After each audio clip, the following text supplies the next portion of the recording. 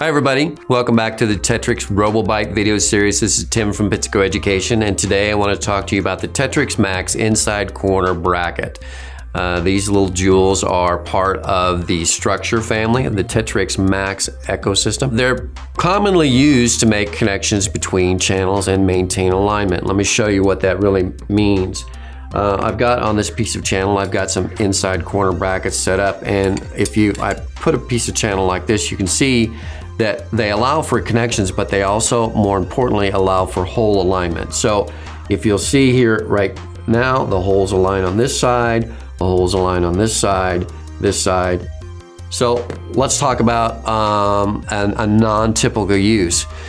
Unless you're gonna use these for something like decorative uses or something like that, create spacing, they're typically used to make connections, so that's pretty cut and dried. But things to watch out for, again, because they're an inside corner bracket, if I try and use them on the outside of a channel just like this, you can see that now I've got my hole alignment that doesn't line up. If I hold it like this, you can see these holes don't align with this. So that's something to watch out for. It's not made for that. We do have a part that is. We'll talk about that a little bit later, but for these type of applications, you want to make sure that, again, this particular inside corner, we use it in that way to create those inside corner connections.